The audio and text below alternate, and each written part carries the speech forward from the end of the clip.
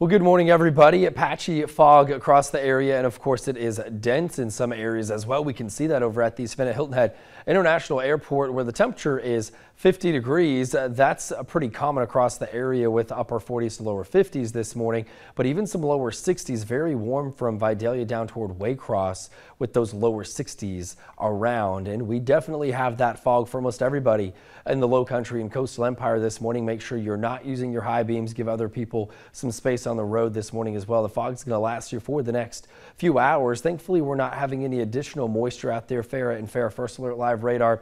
It is dry, but that's not going to be the case on Wednesday. Big picture setup here.